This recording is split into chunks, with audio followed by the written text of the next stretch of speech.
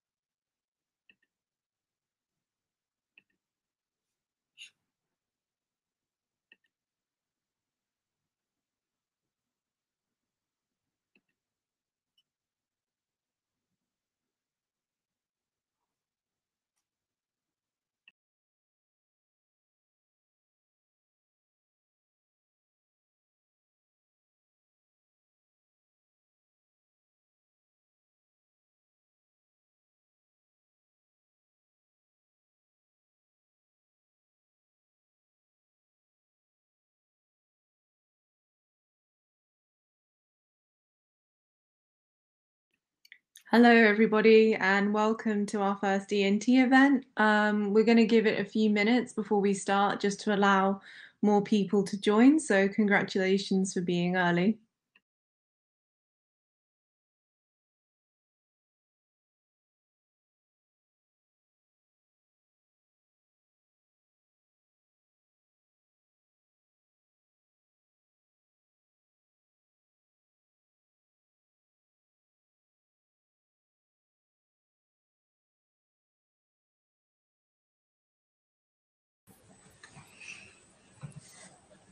Hey, Gabriella, it's James.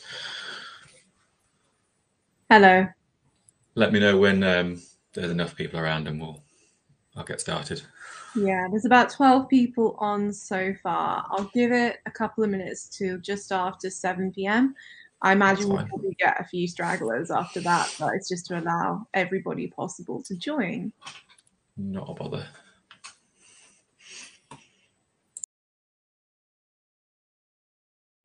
Just to check, are you able to share your slides onto the screen? If not, I've got access to the slides and I can put them up as well. I'm pretty sure I could share them on here. Yeah, looks to be working.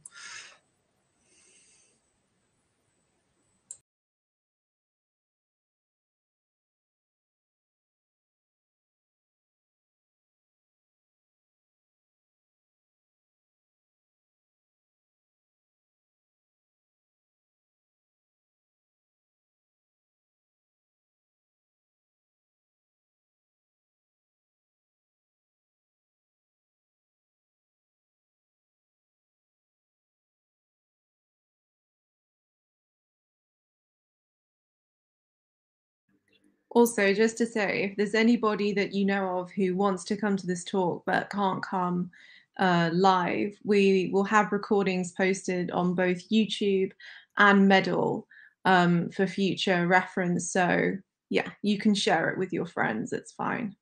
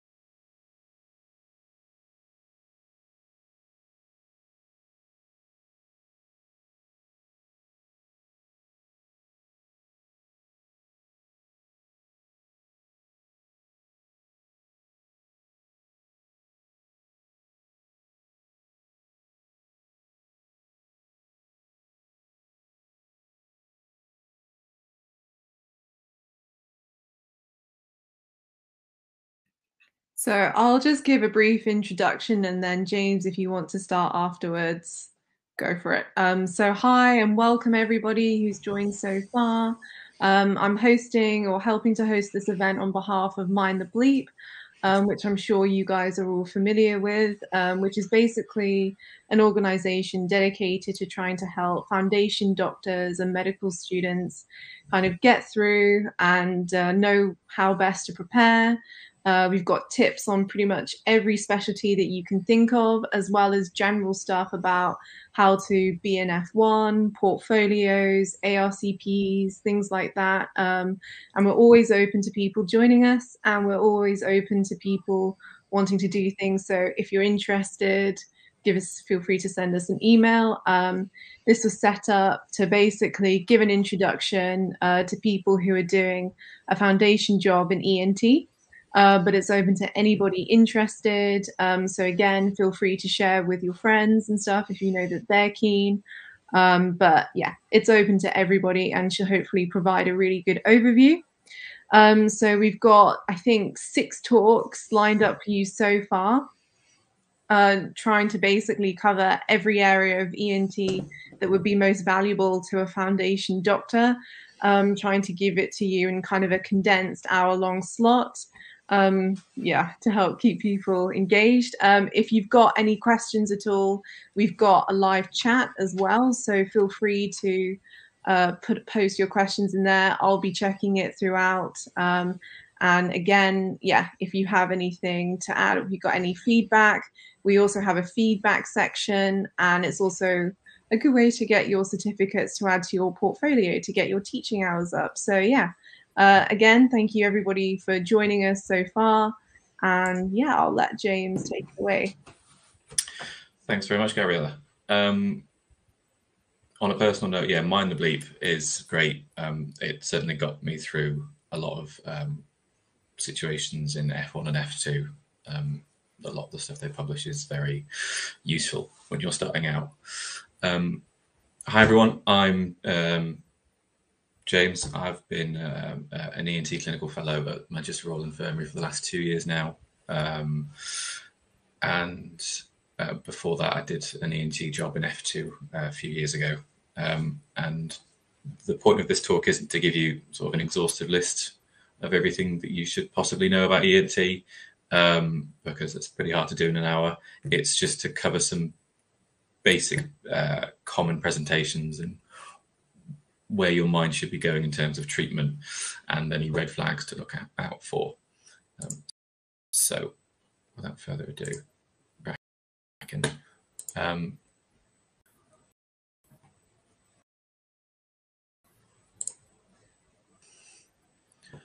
If you've got any questions as we go, pop them in the chat box. Would be the easiest way to go about it, or just leave them to the end and I'm warning at the end. Hopefully you can all see the screen. I'm sure Gabriella will tell me if you can't see it at any point or if we're having any issues. As I said, we're going to be going through just a couple of case scenarios, what the likely diagnosis would be, and then what some red flags are to look out for in ears, noses, and throats, really. So first one, a very common ENT thing. Somebody comes in with otalgia, a painful ear. This particular instance, you have an 82-year-old male who's had left-sided ear pain for the last 4 weeks. He's seen his GP a couple of times during that period, and he's given some oral antibiotics for a presumed ear infection of some kind. GP thinks it's otitis externa, so an infection of the ear canal, but it's not getting any better. In fact, his pain is generally getting worse. He feels a bit run down in himself, but he doesn't have any obvious systemic symptoms, just this pounding, painful ear that's been going on for a month now. A bit of background about him in himself. For a man in his 80s, he's pretty well. He's only on one drug, really. He's only on metformin for his type 2 diabetes. Over the past month, he's noticed now and again some nasty gunk come out of his ear, as you can see in that photo. he doesn't really know what this is all about, and it hasn't bothered him as much as the pain has. More recently, though, the pain has got to a point where when he's asleep at night, he can't lie on that side of his face. It hurts too much. And he's getting headaches alongside just this ear pain as well. So everything's just gradually deteriorating for this poor chap. So first thing you're going to do is, if you're referred this, or if this person comes into A&E or into clinic, this is quite a common thing for people to walk in. It's a walk-in centre or an A&E thing, or maybe they're just on an inpatient ward under a different specialty, and it's referred as, something dodgy with an ear. This is what a normal otoscopy should look like. So, because we need to establish what a normal one is before we can clarify what is abnormal. So, normal findings on otoscopy, you should be able to see the tympanic membrane. There shouldn't be any debris or gunk in the way. If there's a bit of wax in the way, that's fine. A little bit of wax is normal. But as long as you can see some part of the tympanic membrane, it should be flat, it should be reflective and shiny. It shouldn't have any holes in it. And the procedure of just looking in the ear itself shouldn't be a painful one. If they say, ow, there's probably something going wrong. But this picture here is perfectly representative of a normal one. It looks like stretched cling film is the best way to describe it. That is a normal eardrum. Some other options that you may come across in ears, if you look in, the canal walls itself are reddened and stenosed, and it's full of sort of cottage cheese nastiness. This is pretty typical of an otitis externa, otherwise known as swimmer's ear, so an infection of the canal itself. It will hurt. There will be occasional discharge coming out of it at times. They tend to settle by themselves in sort of 7 to 10 days in most people. If they don't, or if they're particularly painful, then the treatment is topical antibiotics. For most of these slides, I've put the treatment in blue at the bottom.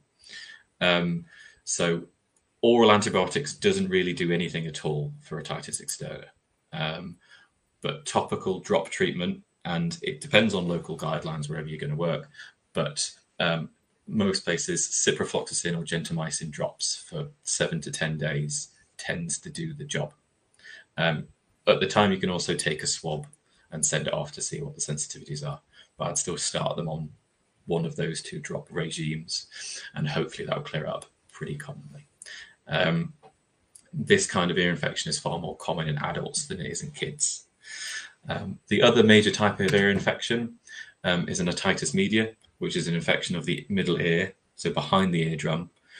You get a red bulging eardrum, as you can see in this picture, which sometimes you can see sort of a yellowy hue behind it, which is a buildup of sort of purulent discharge waiting to pop and come out.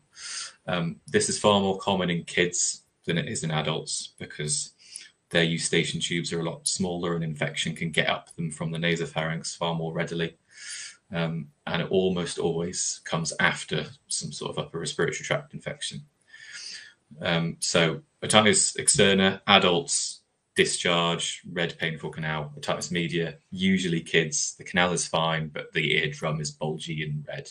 Both are going to be sore, but the soreness in otitis media tends to be more of a deep-seated pain, and it feels like pressure on the inside of the head. The treatment for this would be, more often than not, to do nothing. They tend to resolve. Either they just go away, or the eardrum perforates, the pressure comes out, and then the symptoms are largely resolved. But now you've got a perforated eardrum, which takes a few weeks to heal up. So of those 2 options, it's probably otitis externa, because he's got discharge coming out of his ear. He's an older guy. OE is far more common in adults compared to OM. So you give him some topical antibiotic drops, as I've discussed. However, he's been taking them for a week, and his symptoms are only getting worse. He now comes back to you, or returns back up to GP or A&E or wherever, with a good going facial nerve palsy. He's got a raging temperature, and the pain is now a full-blown 10 out of 10. You do some bloods, and his inflammatory markers are pretty high. So something has taken a turn for the worse in this chap. I should say that this is uncommon. Usually, it's straightforward, ear infection, give drops, goes away. But if you ever see a picture like this, it should be ringing alarm bells as to what I'm about to reveal in a minute. But if you've got signs that are causing a cranial nerve palsy secondary to an infection, we tend to have a fairly low threshold to get a CT. At this point, you'd likely be discussing with one of your seniors anyway, but the end result is probably going to be a CT. And what that CT is going to show is, so if we start on the normal side of his head first, he's got a nice normal patent ear canal on this side. It's black, it's full of air, as it should be. And his mastoid bone on that side is, again, aerated as it should be. On the other side, he doesn't have a nice air-filled ear canal. It is full of gunk, it is swollen and is stenosed. There has been destruction of some aspect of his temporal bone. There is a little gap there where the arrow is pointing to where there shouldn't be a gap. And his mastoid, instead of being aerated, is full of stuff. What has happened in this instance is the infection has spread from just being contained within his ear canal to the surrounding bone. It has munched its way through, and he's now got osteomyelitis of his temporal bone, which we call necrotizing otitis externa.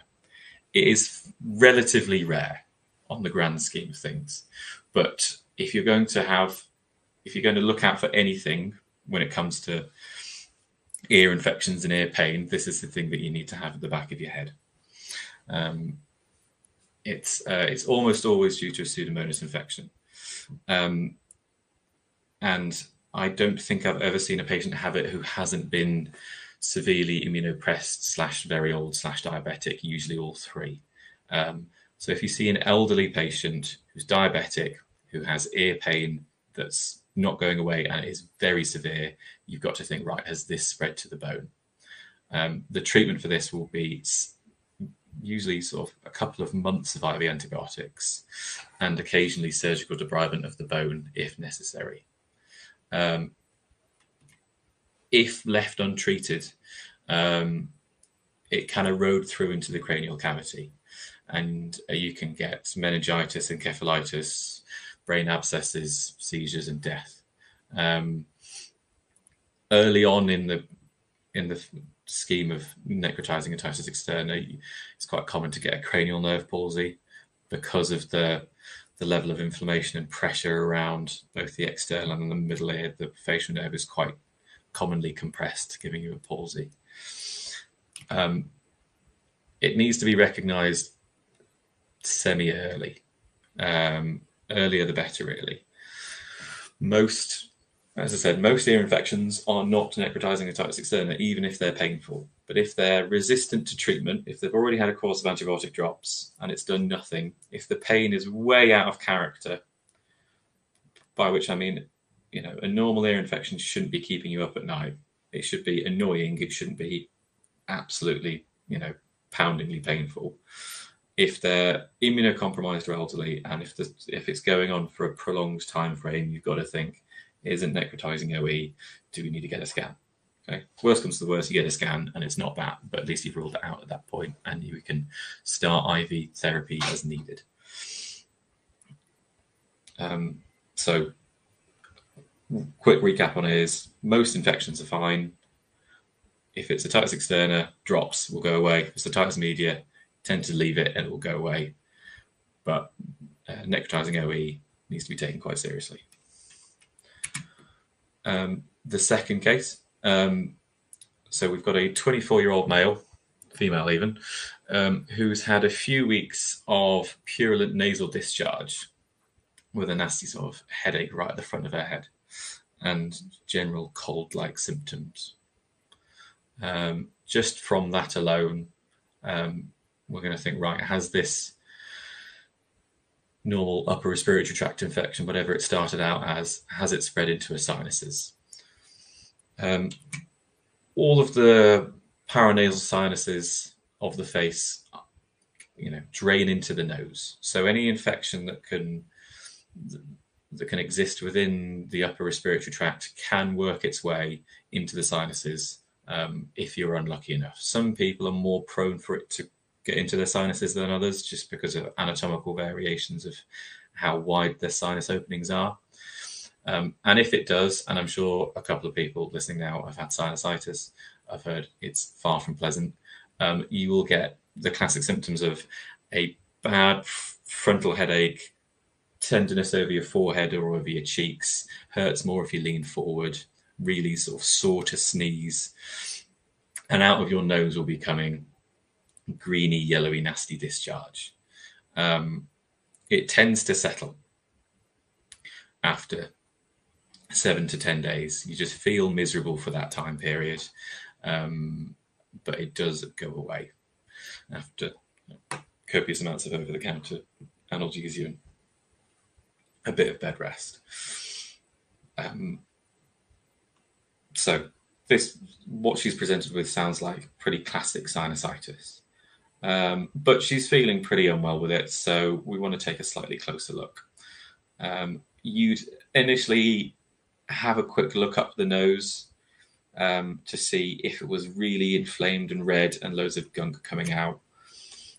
You could, if you were feeling fancy, do a fibre optic nasendoscope, which, if you're due to work in ENT in the coming weeks or months, you'll be taught how to scope patients pretty early on. It's quite a fundamental skill in the ENT. But that's sort of where the camera would be pointing. You put that up the nose, have a good look at the turbinates to see what was going on. What a normal inside of a nose is going to look like is something like this. You're going to have various ridges as you go up the nose, coming off the septum. Those ridgy planes are the turbinates. There should be a fair amount of gap between them, as there are in that picture, and there shouldn't be much in the way of any gunk. A little bit of mucus is not as fine, but it's not completely rampant in that photo. Whereas this one, the turbinates are really swollen, sort of touching each other. There's not a lot of room for maneuver around, and there's all this nasty yellowy purulent discharge dripping off everywhere. So this is pretty classic of sinusitis. Most of the time, 7 to 10 days, they feel a bit rubbish, but it goes away. If it doesn't, we can give, if occasionally they can be slightly systemically unwell with it, they can have a mild fever perhaps. You can give some oral antibiotics, but the best thing for it is going to be nasal treatment. So direct nasal treatment in the form of decongestion and steroid sprays and drops, just to really open up the nose to allow all the gunk to come out, alongside sort of nasal douching. So sort of salt water, douching up the nose to, again, clean everything out, wash everything away, and to allow the sinuses and the nose to just heal a bit. However, she's had all of this. She's had some antibiotics. She's had good going nasal treatment.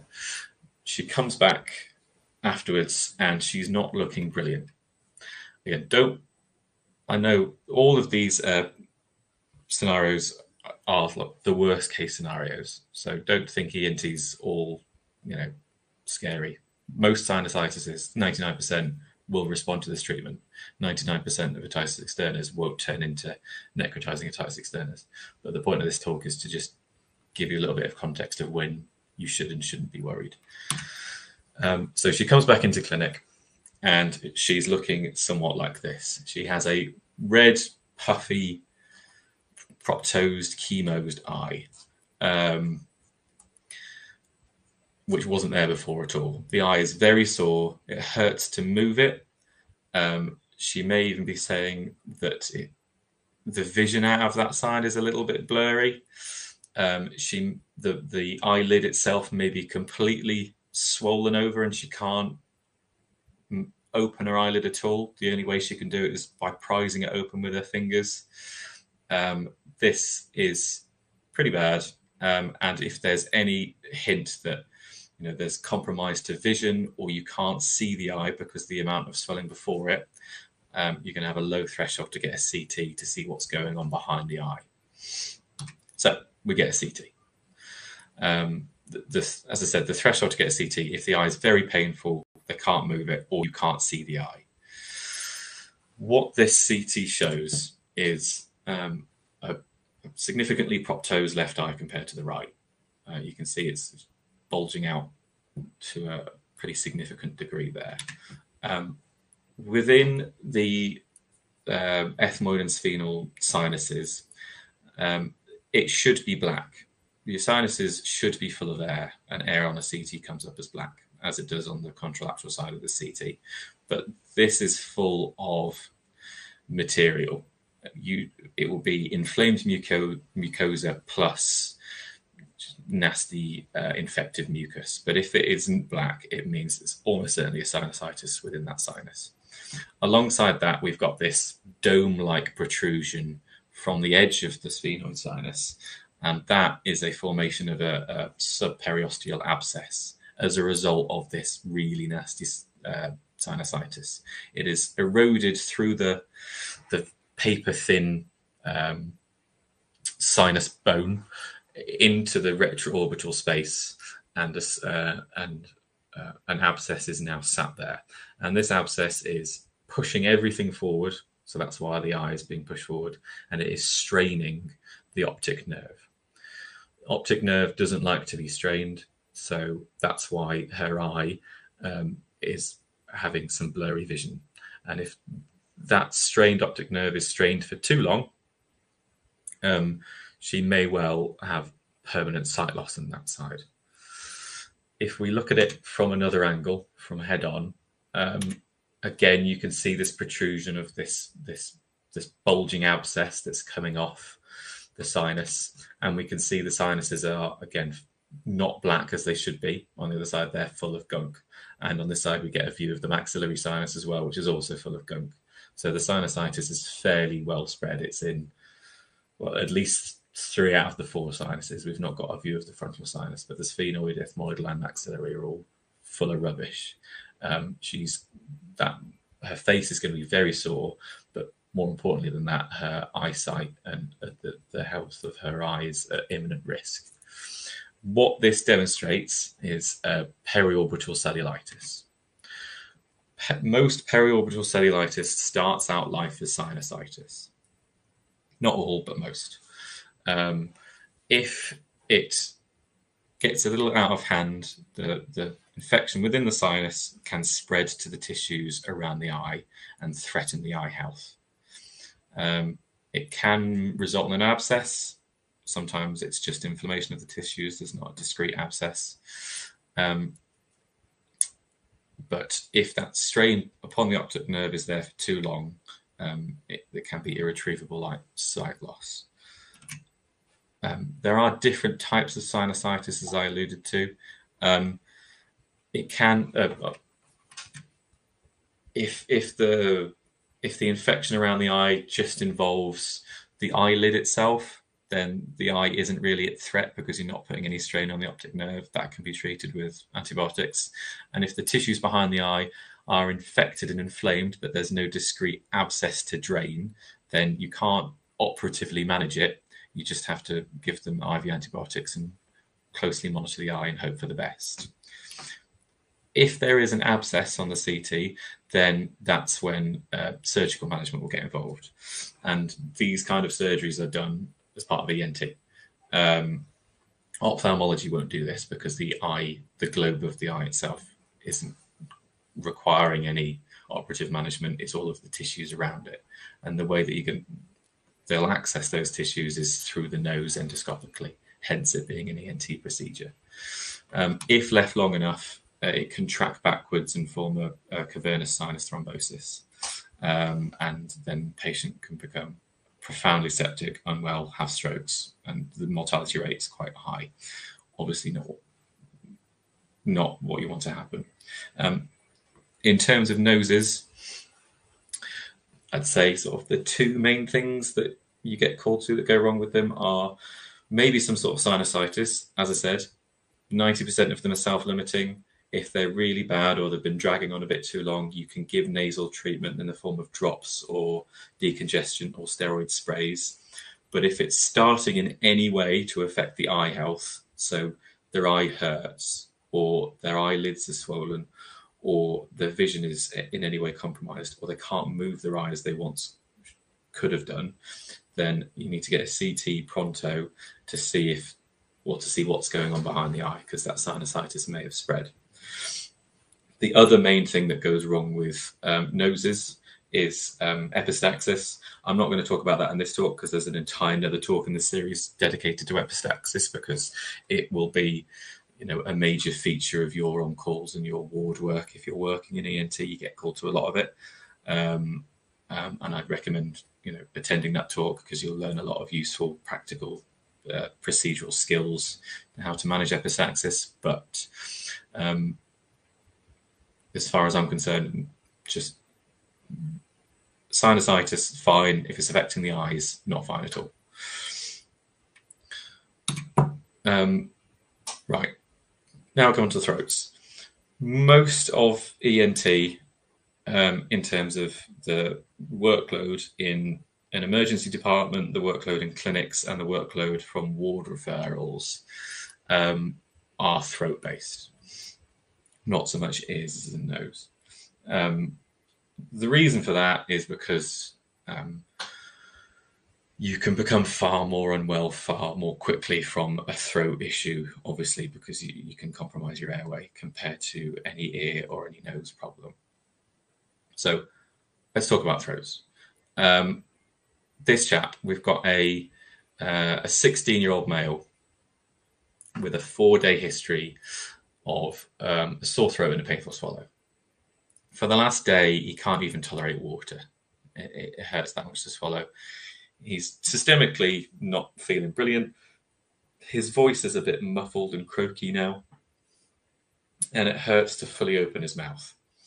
However, he's breathing okay. Saturation is 99%. He's breathing fine. The most common type of sore throat, at least in adults, that presents in this sort of fashion is going to be tonsillitis. Tonsillitis by far and away skews towards younger people. So teenagers, people in the 20s, people in the 30s. By the time you get to 40s, 50s, 60s, it should drop off.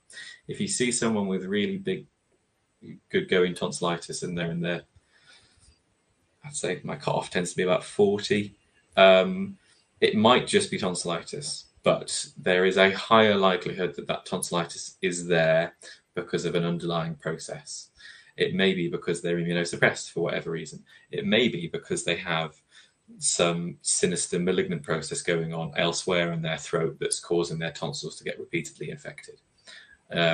So anybody over the age of 40, 45-ish that comes in with good going tonsillitis, you should, think about a little bit as to what's going on and may require slightly more thought and investigation. But anybody sort of, teenagers, 20s, 30s, that's sort of par for the course. You look in the throat and you see 2 big juicy tonsils. In this instance, they've got a nice big balls of pussy exudate on them, and the uvula's in the midline. It's going to hurt a fair amount, but they'll be breathing fine. Their swallow might be somewhat impaired. I'm sure a fair amount of you in the audience have had tonsillitis. I know as a teenager I had it an awful lot. I haven't had it since I was maybe 17 or 18. It tends to be one of those things that at a certain age you just grow out of it. If they can swallow tablets and they're systemically not too unwell, they can go home with oral antibiotics. Usually these people present to the GP and it is a primary care issue. However, if they can't, get a GP appointment for whatever reason, and we all know that it is difficult at the time of writing to get a GP appointment in some parts of the country, but a lot of them end up turning up to an urgent treatment centre or to A&E instead, because if they really can't swallow anything, then fair enough. But if they can just about get a tablet down them and they're systemically not horrifically septic, then oral antibiotics for 5 to 10 days should sort them right out. If they cannot swallow at all, or if they're really quite unwell, then they may need to come in for maybe just a day or so for some treatment to really knock it on the head. The best way to knock it on the head fairly quickly is a shot of IV dexamethasone to get the swelling down. And as soon as the swelling's down, they can drink and get pain relief and get antibiotics in, and they feel an awful lot better in themselves. Give them an IV course of benzyl penicillin and crucially fluids as well. These patients are almost always fairly dehydrated because they've not been able to drink properly for the last however many days. You give them a big old bag of fluids, they feel better almost immediately. A lot of the time, if they turn up to A&E after a shot of Dex and a bag of fluids, they look like a different person and they're more than happy to go home with a course of oral antibiotics. But occasionally, if they haven't quite turned around yet, then you can admit them for continued treatment. But that would be my advice for tonsillitis. The other thing that it may be is a quinsy. A quinsy is not just severe tonsillitis. They are two succinct conditions. Quinsies will always start out as tonsillitis, and then an abscess will form in the soft tissues anterior to one of the tonsils. They appear and present similar to tonsillitis, but just slightly worse in most regards, really. So whereas some tonsillitises have a really difficult swallow, but can actually swallow a bit, a lot of quinsies can't swallow at all. Some of them come in with a bucket or some tissues and they're just spitting into them because they can't even tolerate their own saliva. They have quite profound vocal changes. This classic hot potato voice sounds like they've burnt their tongue on something. They have trismus. Trismus is a painful opening of the jaw, so that they're only able to open their jaw a couple of centimeters, and they're more likely to be a little bit more systemically unwell than just a tonsillitis. In the picture, it's not the best picture of a quinsy, but it does illustrate the point. It is a one-sided swelling that's pushing everything over. So the uvula is no longer in the midline. It's been shifted off to the patient's left in this instance. And there is this erythematous bulge where the arrow is pointing to. Behind that bulge is probably an infected tonsil. That's not the issue at hand at the moment. It is the bulge itself is a big ball of pus. That needs to be aspirated. Once that's aspirated, then they've reverted from a quinsy back into a normal tonsillitis again, and you can treat them as a normal tonsillitis, as I described on the previous slide. But that big collection of pus needs to be aspirated. The way to do that is to numb the area with a local anaesthetic spray and to stab it with a needle and try and draw some pus out. It is a commonly performed procedure within ENT, and you'll be doing a lot as a junior in ENT in the emergency department. I would strongly advise you to watch someone do one first and be taught how to do them, because although it is an easy enough procedure, it can go wrong if you don't know what you're doing. If you drift a bit too much laterally and you go too deep with your needle, you're not going to be a million miles away from their internal carotid, which is the last thing you want to be shoving a needle in. So the key is to essentially where that tip of the arrow is, that's where you want to be stabbing. You're never going to hit carotid then, and the needle should only really be going in about a centimetre max. Once you've popped it in, you draw back on the syringe, and hopefully you get a big load of pus out. Once you've done that, the patient feels usually a lot better very quickly, because this swelling that's been taking up a huge amount of space in their throat's gone. They're still going to have sort of tonsillitis behind this quinsy, so they're still not going to be back to normal completely, but they'll very much thank you, well, after they've maybe sworn at you a bit for shoving a needle at the back of their throat, because the lidocaine spray can only do so much. But once they've got over that, they bounce back pretty quickly. If you ever see a quinsy and you're happy in draining one, I'd recommend draining it sooner rather than later, because those things only tend to grow and the patients only tend to get more uncomfortable as they go. And then there's sort of two outcomes. One, you stab it and aspirate it. The second one, If you leave it long enough, they tend to pop, and that is really unpleasant for the patient, because then they just end up with a mouthful of pus and blood in the middle of the night or whenever they're least expecting it. So it's easier to just go in and aspirate it sort of cleanly with a needle after numbing it first. Anyway, so back to the patient at hand, who I remind you is a 16-year-old with a few-day history of a really sore throat. You look in his throat, and his throat looks absolutely fine. There is no evidence of tonsillitis or quinsy in this throat. The uvula is in the midline.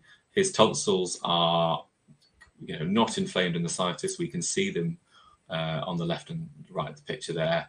They are just existing with no erythema to them, no pus, but he still has an extremely sore throat. Only after he's sat in the department for a little bit do you notice his breathing has started to sound a bit strange. And now, whereas before he could swallow, but it was difficult, now he can't swallow at all. And also, this is more of a pediatric sign than a thing that you see in teenagers, but I thought I'd mention it anyway, in case any of you cover peds ENT. He may be sort of leaning forward and tilting his head back slightly in order to get more breath sounds in. In order to get more breath in, sorry. These are all fundamentally very worrying signs and should be ringing alarm bells, especially in the context of a normal examination of the throat. What you'd see if you looked in this chap's throat with a fibre optic nasal endoscope is, well, I'll show you in a second, but this is a normal view of a fibre optic nasal endoscope. So you stick a camera into the nose, down in through the nasopharynx into the oropharynx, and you're now looking at the larynx itself. This is a nice, thin, pale epiglottis at the bottom. It should look vaguely like a Pringle, okay? Importantly, you can see beyond it. You can see the vocal cords that lie just beyond it, and beyond them, you can see trachea. The vocal cords are nice and open, which means they can get good airflow in and out.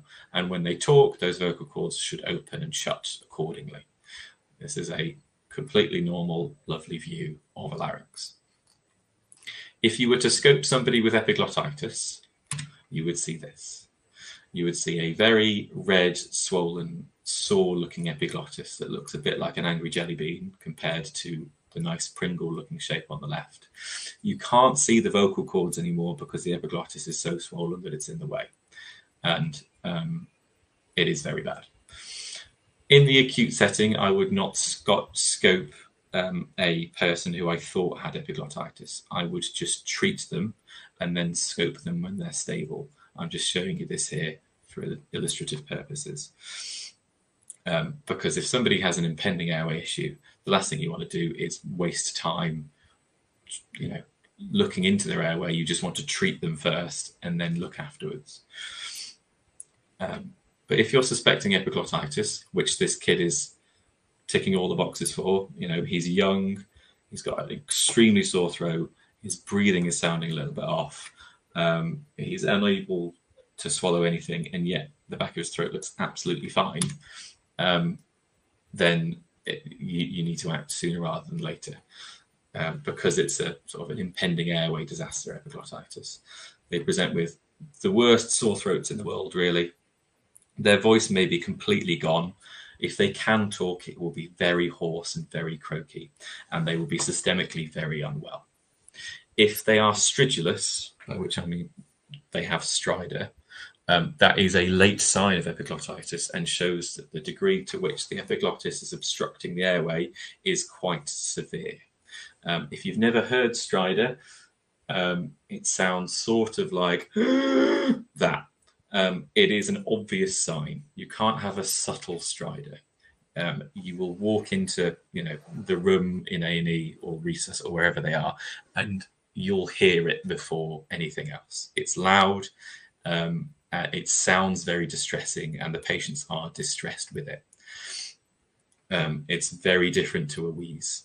Whereas a wheeze can be subtle, a stridor can never be subtle. A wheeze is a lower airway problem. A stridor is an upper airway problem. So I've just got a clarifying question. Oh yeah, Respiratory distress. So would a patient like this commonly present in respiratory distress? yes. Their respiratory rate would be significantly raised. They may well have low SATs, and they won't be able to fully complete sentences without having to sort of do that between every word or every other word. So they tick all the boxes for sort of classical respiratory distress, even though their lungs are fine, but sort of the gateway to their lungs, which is their epiglottis and their larynx, is far from fine. But yeah, they'll be tachypneic and potentially desaturating. If you see something like this, then well, it's not just going to be your problem. You need people around. It's more than appropriate if you see someone like this and they're on a ward and there's no one else around to put out a crash. That's absolutely fine. Any anaesthetist would be fully on board with attending a crash like this. That's very much within their wheelhouse. If you see a patient like this in A&E, you don't want to be handling it by yourself, unless you're very, very sort of confident in doing it and you've managed lots of epiglottitis previously. The people who you want there are, if you're just working in A&E, you want a senior A&E person with you. You'll want to make a call to anaesthetics and you'll want to make a call to ENT. Whilst they're on their way, though, there are some things that you can do in the meantime to help. But do not delay calling. The initial steps are, well, you're going to do an A to E, you will get to A and then immediately realise that you've got an airway problem. So B, C, D, and E already don't really factor into it because A needs fixing first. How are you going to fix A? We need to get this epiglottis to shrink as quickly as we can to maximize the airflow that's going down in the trachea. The way to do that is with high dose IV steroids. Dexamethasone tends to be the steroid of choice, and adrenaline given through a nebulizer works a treat. If you drive adrenaline through a neb, it directly targets the back of the throat and the laryngeal structures. The adrenaline will sit on that epiglottis, cause profound vasoconstriction, and shrink it. It can shrink drastically very quickly. The nil by mouth point is somewhat redundant because they will have made themselves nil by mouth because their swallow hurts too much. You'll want to give them oxygen because they're already finding it hard to breathe. Even if they're saturating at 99%, they're probably working really hard in order to maintain sats of 99%. So whenever they're not having a neb, make sure they've got high flow, potentially humidified oxygen, and give them some fluid as well because they're going to be systemically septic. Those are all very important things to do, but you want to have in the back of your mind the knowledge that there is someone on their way to help. That someone being ENT/anaesthetics, probably both. But if you call me and say, what should I do? The first two things I'm probably going to tell you to do are give some steroids and give some adrenaline nebs. Those are the two things that will have the greatest chance of saving this airway the quickest. Obviously, they need antibiotics as well, but antibiotics aren't going to fix their airway in the next 5 or 10 minutes, but the Dex and the adrenaline may well do.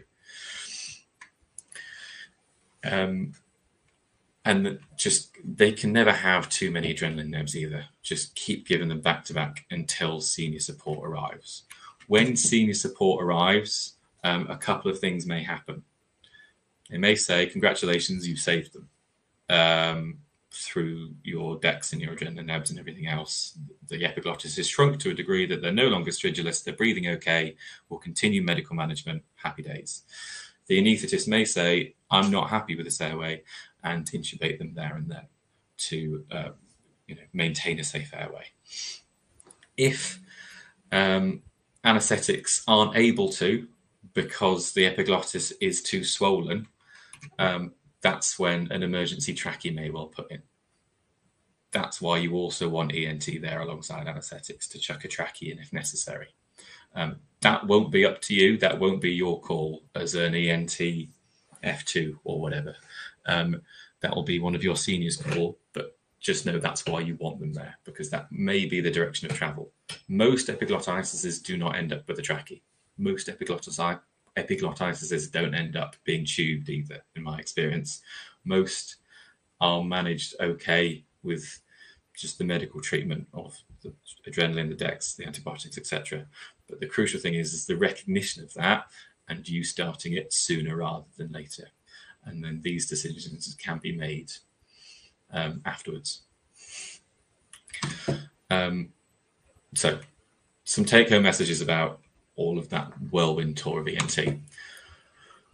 Most ear infections aren't that serious, but if they start to affect the cranial nerves or the patient's had it for a really long time and is immunocompromised, you've got to have in the back of your mind, is this necrotizing otitis externa? And if so, have a chat to a senior about it and have a low threshold to getting a CT. Again, that probably comprises less than 1% of otitis externas, but it's something that you will come across now and again. Most nasal/sinus infections will go away by themselves with maybe some assistance of some sprays or some drops, but any periorbital/orbital involvement, then the eye's at risk and it needs to be taken way more seriously and it's time to escalate. And any hint of stridor, call anaesthetics and ENT pretty much before you do anything else. And treatment-wise, adrenaline nebs and IV dex has got me out of more sticky situations than you could believe. It's not just epiglottitis. If they've got a massive laryngeal cancer that they've presented to A&E with really late because they haven't been, they've been scared to go to their GP or to hospital for the last 2 years because of COVID, and they come in stridulous with, a cancer the size of an orange sat in their throat. If you give them dex and adrenaline nebs, that cancer will transiently shrink and it may buy some time with the airway. Even with trauma, if they've been, I've seen it before, someone got kicked in the neck at a rugby or a football match and they had really profound internal bruising around their larynx, which is a really odd presentation. And again, adrenaline nebs and IV dex just shrunk it down for enough time for their airway to be safe and for senior to support to arrive for us to make a decision about what to do.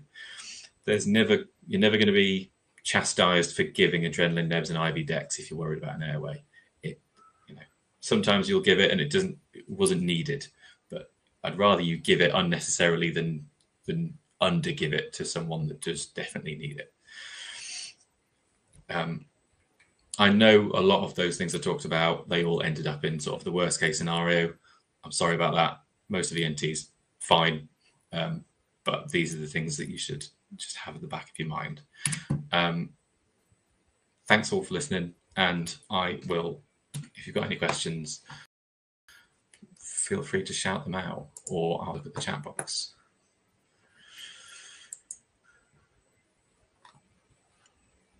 Got one saying, how do you differentiate an acute epiglottitis from anaphylaxis? Good question. Epiglottitis will always have the path of, it will initially present as just a sore throat. It's never going to suddenly become a massively grossly edematous epiglottis. They will have a sore throat, they'll feel a bit systemically unwell, and then gradually their swallowing and their breathing will get worse. And they'll be systemically septic. Whereas an anaphylaxis, there tends to be, I ate a prawn, I ate a peanut, and then my lips felt tingly, and now they're puffy and my tongue's puffy and I can't breathe properly. So, in the absence of a fever or any infective signs, you're going to veer towards more anaphylaxis. And if things started out sounding like an infection with a sore throat, you're going to think more epiglottitis. However, if you are really stuck, then again, IV dex and nebulized adrenaline will help with both. And And if you can give IM adrenaline as well if you want, because that's more of the first line in anaphylaxis. But again, if you're worried about the airway, I can't recommend enough Dex and adrenaline if you're really stuck. But they do present in different ways.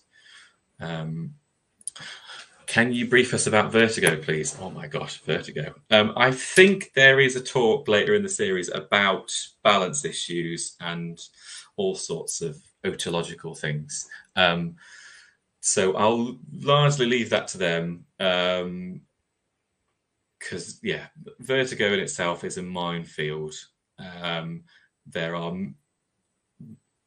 all I'd say on vertigo is be sure to separate out there's two main causes of vertigo. Either there is something wrong with your semicircular canals, or it's centrally there's something wrong with the processing of your balance orientation within your brain.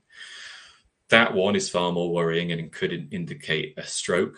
If it's something to do with your cochlea and your semicircular canals, it's far less worrying. So those you need to rule if it's stroke in or out at an early stage, but I'll leave that to the other talk. How do you prescribe nebulized adrenaline? I can't find a recommendation on nebulized dosing in the BNF. So you give, adrenaline comes in different strengths. You want to give 1 in 1,000 as opposed to 1 in 10,000. So 1 in 1,000 adrenaline. You want to give a 5 millimeter vial of it, nebulized. That's it. You just crack open a 5 mil vial of 1 in 1,000 adrenaline, tip it into a nebulizer, put it on the face. That's how to give nebulized adrenaline. Excellent, thank you. Do you have any more questions, anybody? Speak now. Just having a quick look. No, there's no more questions, but plenty of thank yous, and a thank you from me too for agreeing to give up your time and giving such a really great informative talk. I particularly enjoyed you using the scans. That was really, really useful. Thank you. And Great. Yeah, I hope you all enjoyed it. If you've got any other questions, I don't know, you can probably email me or access me somehow. And my details are on the ENT UK representative website anyway. You can find my email on there. Out of interest, whereabout are you a rep for this year as well? For 2000? Oh no, I think I'm up now. My rep time's up, but I think my details are still on there because they haven't found new reps yet. But I've been a rep for the last 12 months. Excellent. Do you want to tell our viewers just a little bit about being an SFO rep and a little bit about SFO? Just because I recently became an SFO rep, and I think it would be really useful for the guys here to know, especially if they're interested in ENT as a career. Sure. So SFO, which stands for Students and Foundation Doctors in Otolaryngology, is a branch of ENT UK, which is the National ENT Organisation, which promotes ENT as a career to students and to people starting out. And the role of the rep is to educate a bit about ENT, to provide a bit of knowledge about how to get into training, any tips and tricks about audits and presentations and things like that. And it's a good place to start if you're thinking about going into it, is to just emailing your local rep. A lot of that there are around the country, there are reps at different levels. Some medical schools have their own rep, and then there tends to be a foundation rep and a core trainee rep. I'm the core trainee rep for the Northwest. I think there might be another one or two of us, but in each part of the country, there's a few. Everybody who's a rep has had to jump through those hoops at some point, and are the best people to talk to about how to tick those boxes, how to jump through those hoops. And if you've just got any general questions about ENT, or if you work if you're a member of a uni society that is to do with surgery or is to do with ENT, they're the people to get into contact with about delivering a talk. I've done them for, it doesn't even need to be your local rep. I've done talks for some reason, Scottish loads of Scottish ENT societies. I don't know why.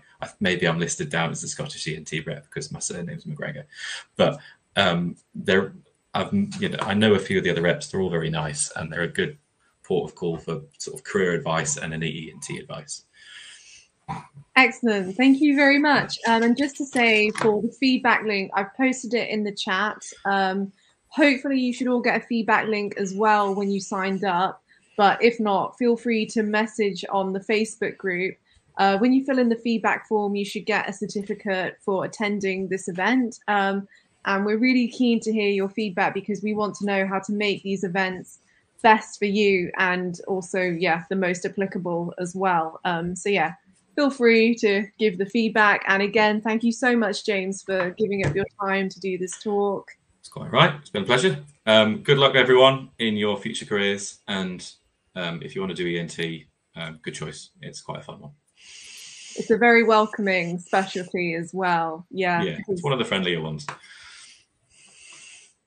Thank you so much, everyone. I'm going to end the talk now. But again, if you've got any questions, feedback, message us on Facebook or fill in the feedback form. But yeah, thank you very much all for attending as well and giving up your evenings to come along. So thank you and bye-bye.